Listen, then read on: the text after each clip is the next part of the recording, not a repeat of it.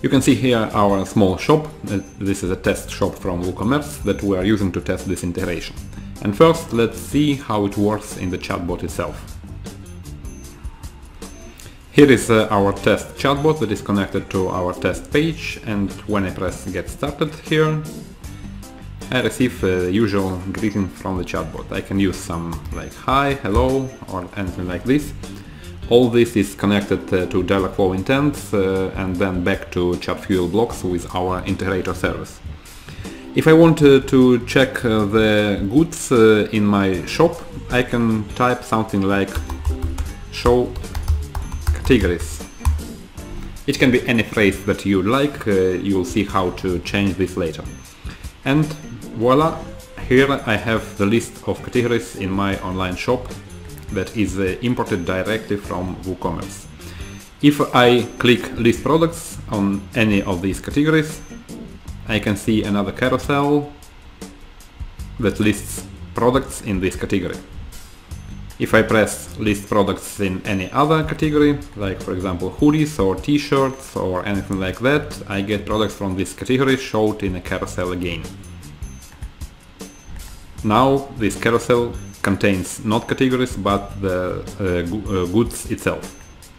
So if I click on details for any custom item, I can see the name of this item, the price of this item, picture showing this item, and some lorem ipsum description from WooCommerce, and two buttons, order now or visit website. If I am visiting website, I'm going direct to my WooCommerce shop.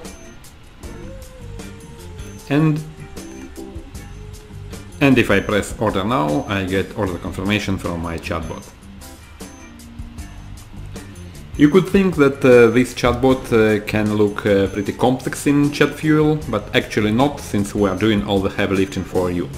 If I go to my ChatFuel dashboard now and see this bot from the inside, you can see that it's a very simple structure with only a couple of blocks, and most of the blocks are not related to our WooCommerce shop. The only block that is related to WooCommerce shop is buy block that is sending this order confirmation event. How do we handle these carousels and categories and products? This is done completely within Dialogflow. If I go to my Dialogflow agent now, I can see that there are three intents that we created for you. It's Woo category, Woo product, and Woo product by.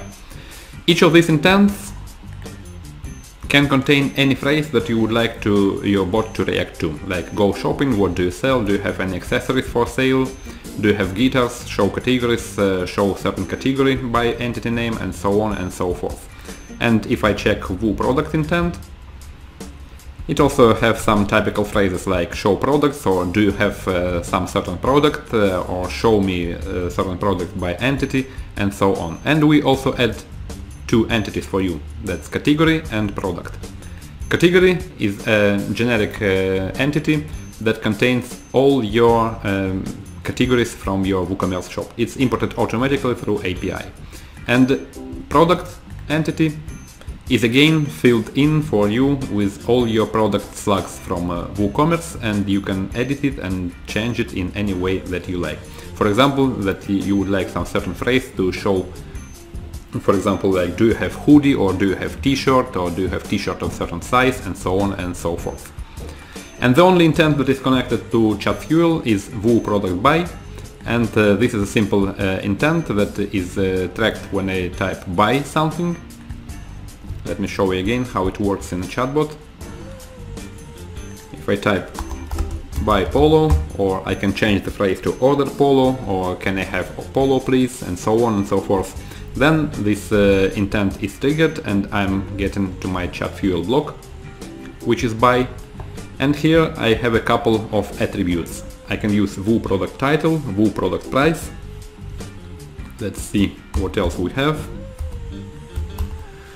Woo category slug, Woo product description, Woo product short description, and Woo product slug and product title. All these ChatFuel attributes are automatically filled in with values from your WooCommerce shop through API.